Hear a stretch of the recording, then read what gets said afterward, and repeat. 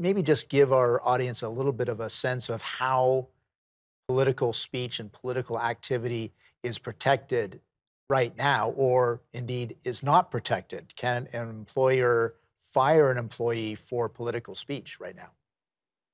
Well, this is the big problem. Political speech is not something that's protected by the Human Rights Act of Canada, which any federally regulated company or employer would be required to comply with.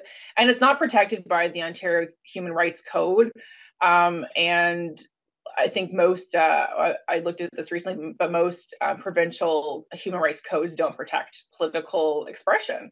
What that means is that someone could be fired for espousing views that are politically unattractive to their employer, and they don't really have protection.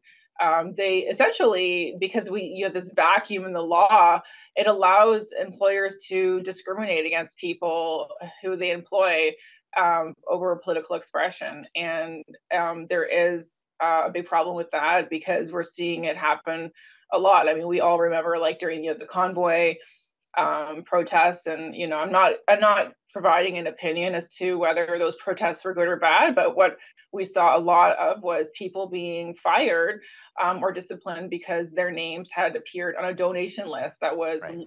legally leaked by the media, and that's a big problem. So I'll put it this way, a little bit of devil's advocate here, but I guess I'm wondering what your sense is of whether there is a balance, or whether there's an absolute right in this case. But accountability to as a corporate leader to your stakeholders versus an individual's political rights. Is there a balance there, or are those political rights absolute rights? What I tell employees who come to consult with me or employers who I'm working with is that, if they have an employee who has a Twitter account or a public facing social media account, and they actually, identify in their social media as being, vice president of X corporation, and then they're out there like, tweeting away all kinds of things. The employer does have a right to, monitor their social media and have policies in place that require that individual not say or do things that would cause the company to be embarrassed, and that's fair. That's something that's public, and the employees making a decision to like have their the company brand out there front and center.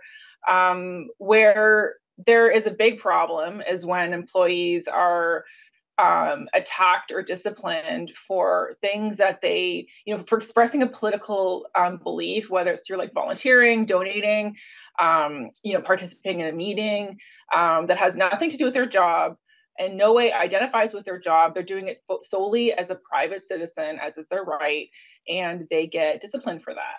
And I'm not talking about someone going to a really offensive rally, someone there's a line, obviously, someone who's participating in, a hateful movement. We all kind of know where that line is. I'm talking about like, someone being disciplined for going to a Conservative Party of Canada fundraiser, because I've seen that before. Mm-hmm. It's the problem. Yeah, and a good point that it's what we don't know where if there is a line, we don't know when it is applied and when it isn't applied, and one person's perfectly legitimate participation in the political destiny of this nation could be offensive to someone and grounds for discipline.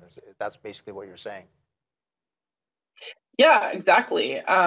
You see a lot of these days, like companies and professional regulators who are trying to express like an ideology, which is a new thing. Like we didn't really see this, in the 80s or the 90s or the early 2000s. One of the items that I covered in my article was, of course, the Law Society of Ontario has their, their different, their statement of principles, which ended up being quite controversial. And so you're seeing these organizations that regulate professionals and companies just coming out with like mission statements that don't really have anything to do with the work they're doing or the product they're selling or the service they're providing. And, they don't explicitly tell, Right. employees like, oh, you have to sign on, but like you kind of do. Yeah. We're speaking of product selling, we're going to take a brief commercial break with our guest, but we'll be back.